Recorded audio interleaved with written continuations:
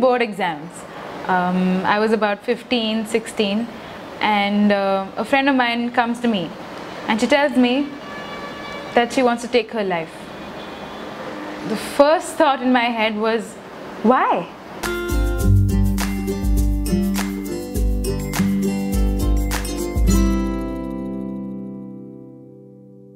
Current literature talks about how suicidal ideation, or the thought of wanting to kill yourself, is not something to be questioned in the first place.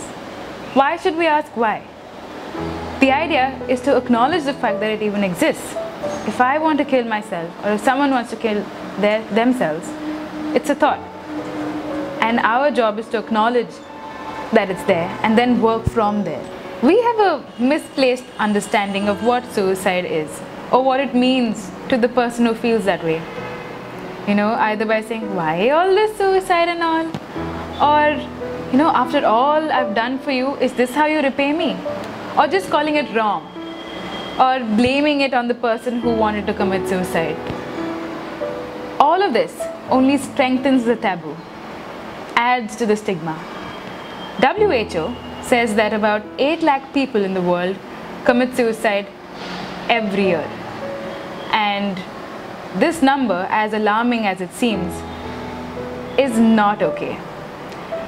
Our first step to making things different for people who feel this way and want to commit suicide would be to talk about it, openly discuss it, and create an environment where this can be shared and acknowledged.